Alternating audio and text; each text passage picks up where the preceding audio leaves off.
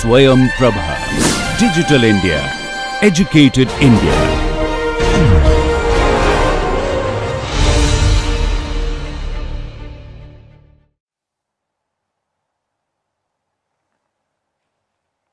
In this session, we will discuss the mechanisms of tissue hypoxia.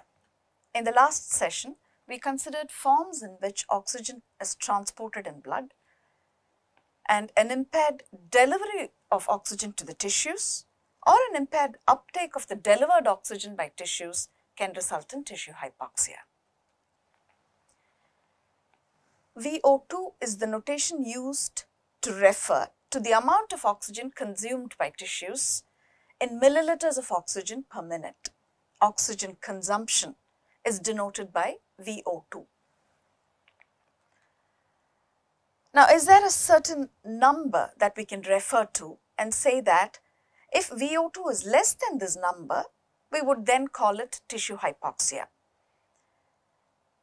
We can't put a single number to that because VO2 varies with the metabolic state. Oxygen consumption is lower in resting conditions, and as the metabolism of the body increases, say as in exercise, oxygen consumption will also increase. Let us look at what the oxygen consumption is like at rest in a reference individual and what it is like at maximal or submaximal exercise. So normally in physiology, when we want to refer to some values, we use a reference human being, which is a young adult male of 70 kilograms. When we say cardiac output is 5 liters per minute, it is not in a child, it is not in a woman weighing 50 kilograms, but it is an adult male weighing 70 kilograms. So in such a reference human being, resting oxygen consumption is about 250 milliliters oxygen per minute, whereas at the height of exercise, it can go up manifold, more than 10 times. It can go up to nearly 2.8 to 3 liters of oxygen per minute. So in an individual, in resting conditions, there may not be tissue hypoxia. The oxygen delivery mechanisms may be able to provide the oxygen that is required in resting conditions, but may not be able to provide the oxygen which is required for higher grades of exercise. So in such a person, tissue hypoxia will develop at higher levels of exercise, or we would say that in the resting conditions, the person does not have tissue hypoxia, but there is exercise limitation because the oxygen delivery mechanism is not able to meet with the demands at that level of exercise. We will now see what are the mechanisms which can lead to tissue hypoxia. Prior to that, how did we do those calculations of 250 ml per minute or 3 liters per minute oxygen consumption by tissues?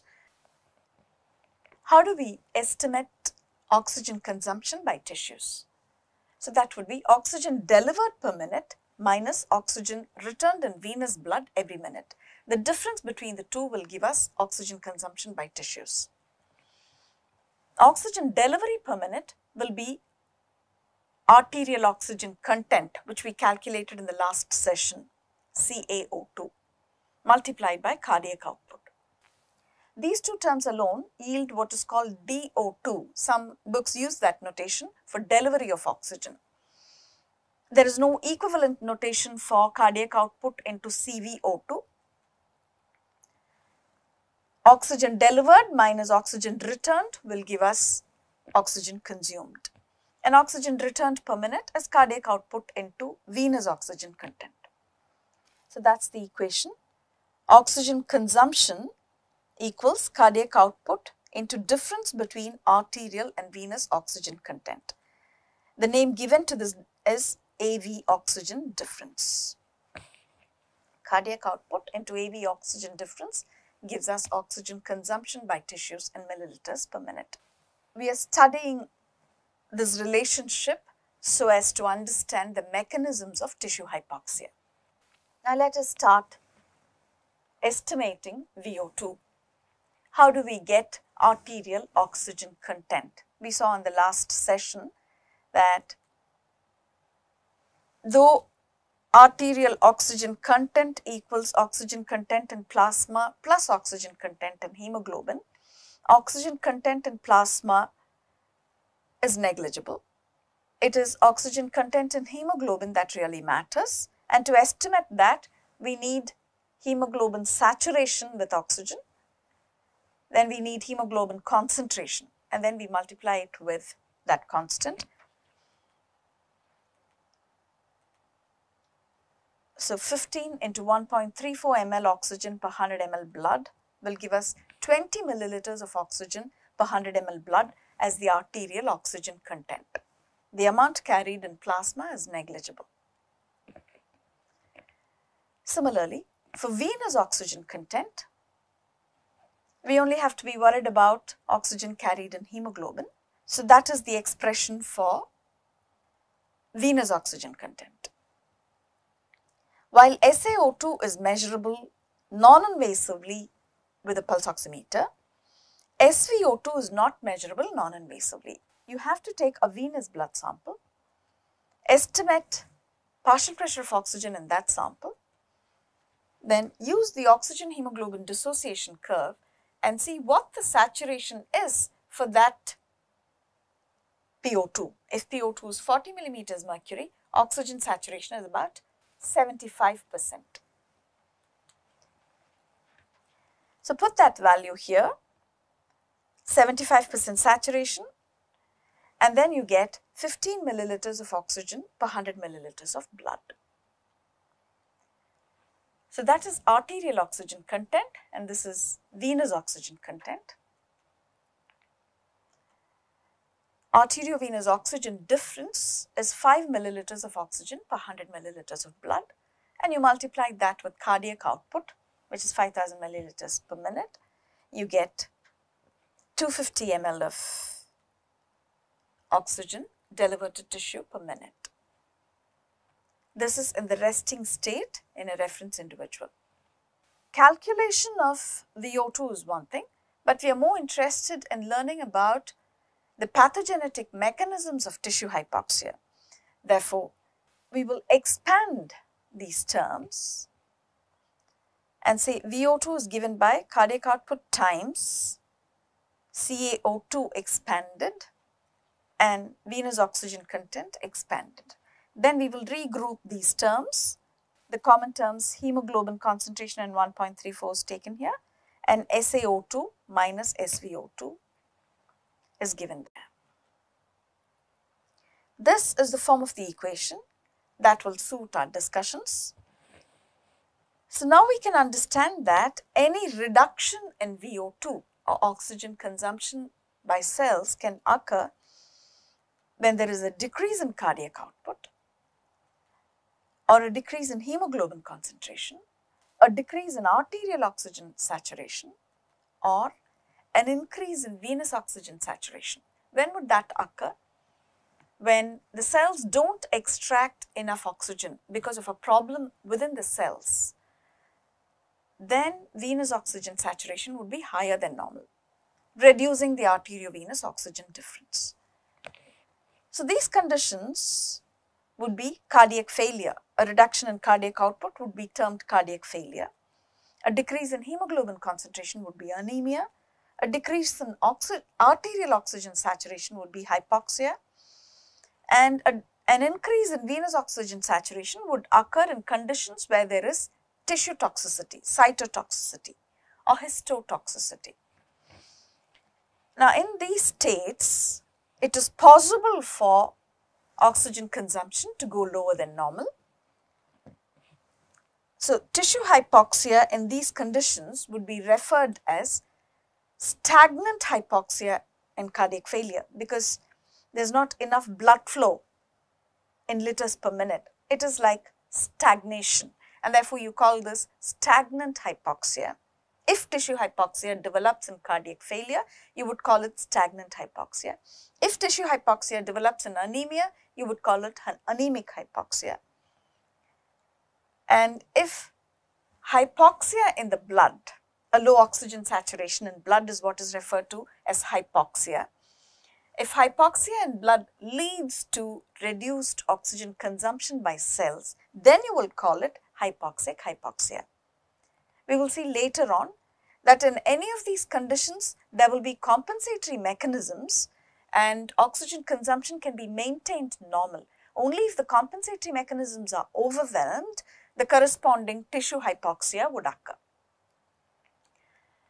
And this, of course, will inevitably lead to histotoxic hypoxia. These are the 4 conditions which can lead to tissue hypoxia. And it's good to have a mnemonic for that, HASH, for hypoxic, anemic, stagnant and histotoxic hypoxia. In these conditions, oxygen consumption by cells is reduced. Not only that, oxygen uptake in the lungs will also be low in these 3 conditions especially, because the notation for calculation of oxygen consumption in the lungs is the same. Oxygen consumption equals cardiac output, which tells us how much blood flows through the pulmonary circulation as well, into arteriovenous oxygen difference. How much of oxygen was there in venous blood and how much of oxygen is there in arterial blood. The difference between the two must have come from the lungs. So, we can think of VO2 as oxygen uptake by cells or oxygen uptake in the lungs, because whatever is taken up in the lungs is what is given up in the tissues. In fact, you would come across these equation in a different context in cardiac physiology. One way to calculate cardiac output is to measure the oxygen consumption with a spirometer and divide it by this term. You can actually compute cardiac output. This is one good method to measure cardiac output if you have a spirometer wherein you can measure oxygen consumption. You would learn it as the direct Fick principle for measurement of cardiac output. So, to summarize thus far, a reduced oxygen consumption by the cells can occur in hypoxia, anemia, cardiac failure and some form of cell injury, tissue toxicity. We did consider the question whether tissue hypoxia would occur inevitably in all these conditions. The answer is it doesn't have to be the case. Only when the compensatory mechanisms in each of these are overwhelmed, then there will be a definitive reduction in oxygen consumed. What are the likely compensatory mechanisms? If we take hypoxia, for example, when there is a reduction in arterial oxygen saturation, AV oxygen difference can still be maintained if the tissues extract enough oxygen from whatever is available. So, venous oxygen saturation can come down. That is one compensatory mechanism. Hemoglobin concentration can increase. The best example is polycythemia of high altitude. People who have been living in high altitude where there is atmospheric hypoxia and therefore the amount of oxygen in blood is less. In those cases, the hypoxic state, the hypoxia in blood, will lead to an increase in erythropoietin secretion, and that will increase red blood cell count and hemoglobin. So, a second compensatory mechanism in hypoxia would be increase in hemoglobin concentration, or there can be an increase in cardiac output.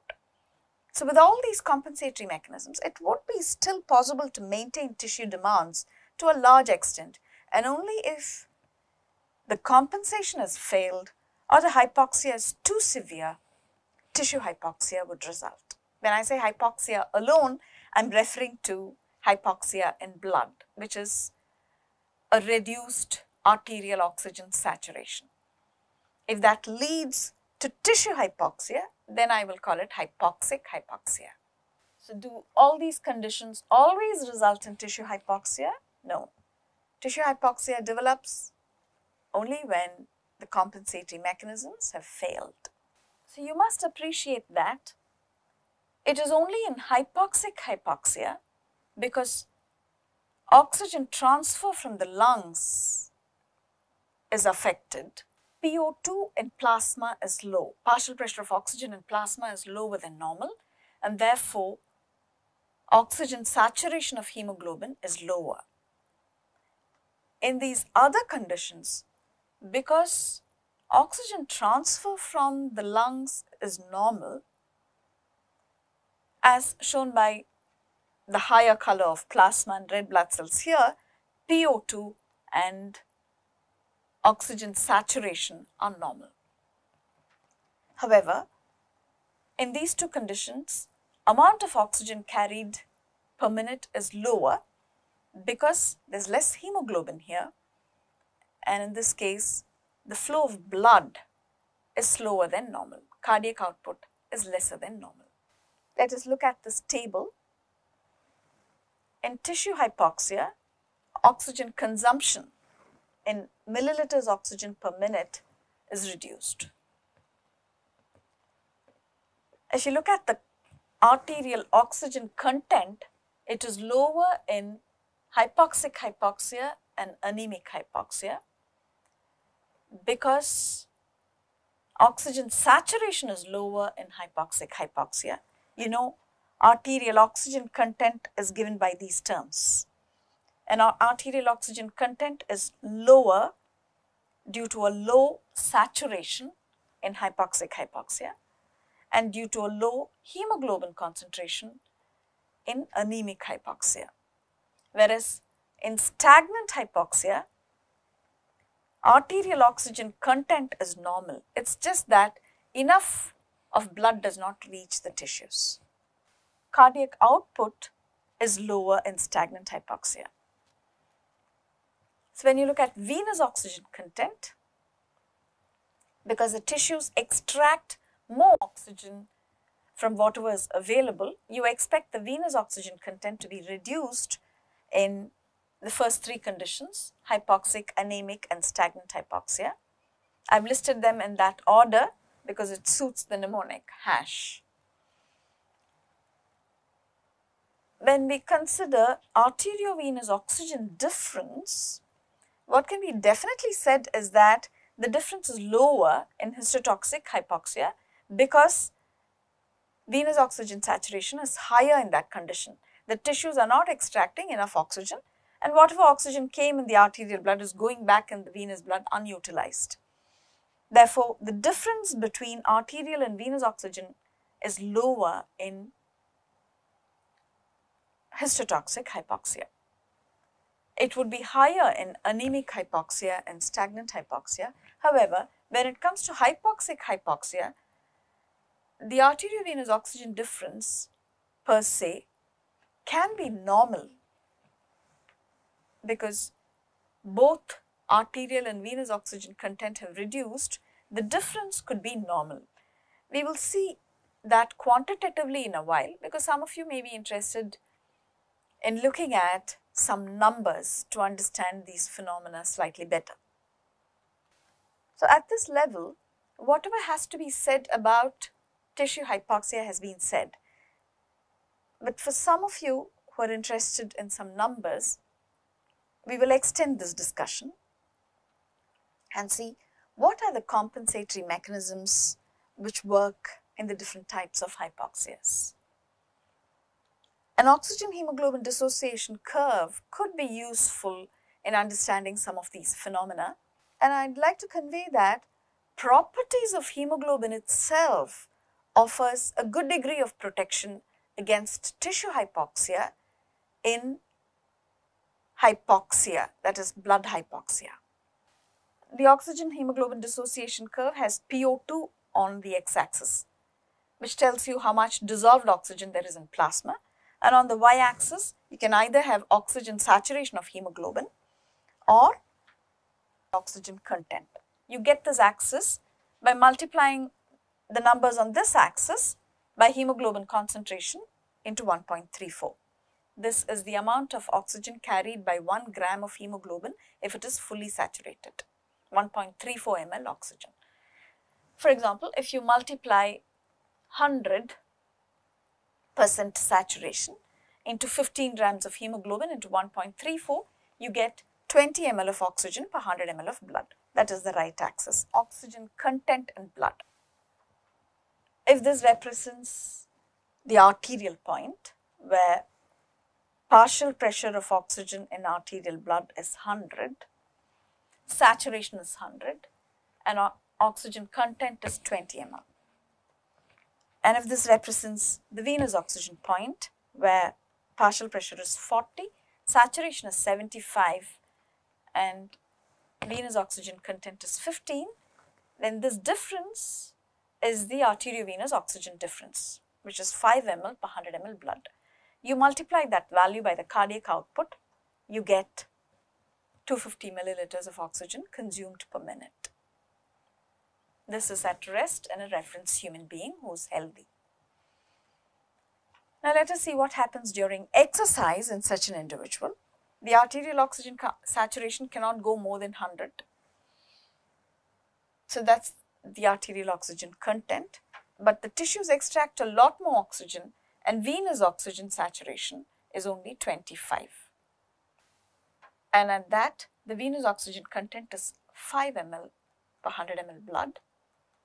Therefore, the difference, which is AV oxygen difference, is 15 ml per 100 ml blood, and you multiply that by the cardiac output to get an oxygen consumption of about 2.2 liters per minute.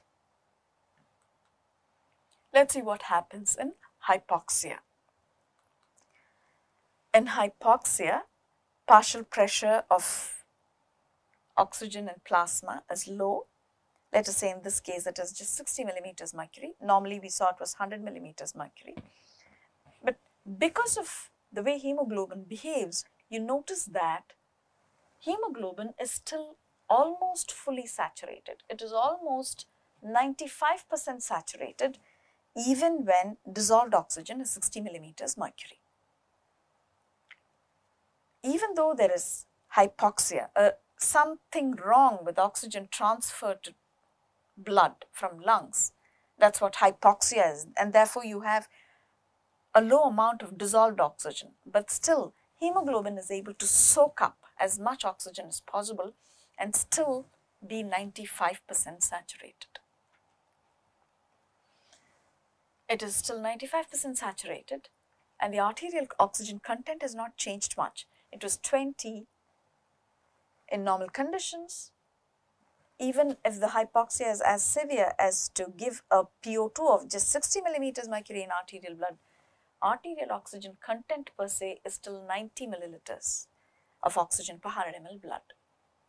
So from here, in resting conditions, you just want 5 ml as arteriovenous oxygen difference to meet tissue demands. And therefore, it is enough for venous oxygen saturation to go down to just 70%. You could still have 14 ml as venous oxygen content. In resting conditions, in hypoxia, which is that severe, it is possible to have a normal oxygen consumption. Let us take exercise in hypoxic conditions. I've shown that PO2 in arterial blood is still lower than 60. We will see that later. In exercise, as cardiac output increases, arterial oxygen saturation can actually drop. So let it hover around a little more than 50, and you notice that hemoglobin is still 90% saturated and is carrying a good 18 ml of oxygen per 100 ml blood. And from this, you need about 15 ml per 100 ml for the level of exercise that we considered earlier, where the AV oxygen difference was 15 ml. And if the tissues have to take 15 ml, then the venous PO2 would be about 15 millimeters mercury, giving a 15% saturation of hemoglobin. But then, the tissues have been able to get the oxygen they want. The AV oxygen difference can still be 15 ml, and if the cardiac output is 15 liters per minute, then even during exercise, one can achieve the oxygen that is required by tissues. Now, this is a form of protection that hemoglobin offers against the possibility of hypoxia. A person living in high altitude is able to function normally because, one thing, the behavior of hemoglobin itself protects against possible ill effects of hypoxia. Added to this, other compensatory mechanisms can operate in hypoxia. And what are those? Okay, this is in normal conditions. Those are the numbers we used for exercise. And let us take 75% oxygen saturation in blood. Remember, even when PO2 was 50 millimeters mercury, oxygen saturation was 90. We are talking about even more severe hypoxia in blood, where there is only 75% saturation of hemoglobin. At this saturation, PO2 would be about 40 millimeters mercury. What are the compensatory mechanisms? One, the tissues will extract better and venous oxygen saturation can drop even lower. The prevailing hypoxia, if persisting over a longer period, can induce an increase in hemoglobin concentration. This would take about 1 week to develop. So there can be polycythemia, which protects against hypoxia. Cardiac output can go up, and with all these compensatory mechanisms, it is still possible to maintain an oxygen consumption that is required for exercise. Only if these mechanisms fail, hypoxia per se, which is a reduced oxygen saturation in blood, will lead to hypoxic hypoxia. I hope you are able to make out the difference between these two terms. Only one hypoxia stands with low oxygen saturation in arterial blood. If that results in tissue hypoxia, then we call it hypoxic hypoxia. So there are three compensatory mechanisms that are available to protect against tissue hypoxia in blood hypoxia. Now let us look at cardiac failure. That's a condition where cardiac output is lower than normal. Say this person is not able to have a cardiac output more than 10 liters per minute. There cannot be any change or compensatory increase in arterial oxygen saturation because it is already 100% saturated. Hemoglobin cannot increase either because the signal for erythropoiesis and therefore increase in hemoglobin would be hypoxia. Hypoxia in blood is what stimulates erythropoietin secretion, which will stimulate erythropoiesis. In cardiac failure, because oxygen saturation is normal in arterial blood, we do not expect a compensatory increase in hemoglobin concentration. What can happen is a reduction of venous oxygen saturation, and that's the only compensatory mechanism which could operate in cardiac failure. So in this condition, the oxygen consumption is 1700 milliliters per minute. That can't go any further. So if an individual, as compared to the reference individual who is a 70 kg adult male, if that individual can have a cardiac output of only that much, he will have exercise limitation. He can only do that amount of exercise which is allowable at that kind of oxygen consumption. Now let us look at anemia. In anemia, let us say there is only half the amount of hemoglobin. Cardiac output can go up in this condition. Of course, oxygen saturation in arterial blood is already 100% in normal conditions. Venous oxygen saturation can go down because the tissues are extracting more from whatever is available. And you can achieve an oxygen consumption of about 1750 milliliters of oxygen, and that's the level of exercise that an anemic individual can do. There is exercise limitation as well. However, in resting conditions, there will not be tissue hypoxia because all these these two compensatory mechanisms will take over. So when you play around with these numbers, keep in mind the maximum possible numbers for each of these parameters. Cardiac output, the maximum possible in that 70 kg adult male is about 22 liters per minute. I've said 24 here.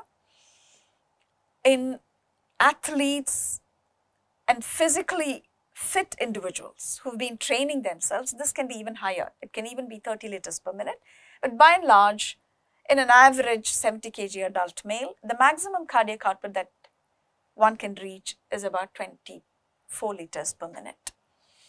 The heart rate can go up to 180 beats per minute, and the stroke volume, remember, stroke volume into heart rate is what gives you cardiac output. Stroke volume can go to 110 ml or 120 ml per beat. The maximum to which hemoglobin can go up is 18 grams per deciliter. This is the number that I find in papers. In fact, this is a number you can find in women living in higher altitudes. They have the highest possible hemoglobin levels. If it goes any higher, it can be problematic because blood will become very viscous and it becomes difficult for the heart to pump viscous blood. There will be impairment of heart function if the blood gets any more viscous. So hemoglobin concentration doesn't go beyond 18 grams per deciliter. That's the maximum for arterial oxygen saturation. Venous oxygen saturation can go as low as 17%. The maximum achievable oxygen consumption is about 3 liters per minute. So if you want to do similar analysis with the oxygen hemoglobin dissociation curve for anemia, then you'll have to change the right axis, because right axis is the left axis into hemoglobin concentration. If it is 15, you will have 20 ml oxygen for 100% saturation. But if it is only 7.5 grams, which is half of that, you will have only half the amount of oxygen that is carried, only 10 ml. Just remember that if you're using the oxygen hemoglobin dissociation curve to understand these phenomena. So if you take anemia in resting conditions, you can go backwards and say in resting conditions, I want 250 ml oxygen per minute. And if the cardiac output is say 5 liters per minute, I want an arteriovenous oxygen difference of 5 ml per minute, going from 10 to 5 ml on the right axis, will tell us that hemoglobin will be 50% saturated in venous blood. Thank you for your attention.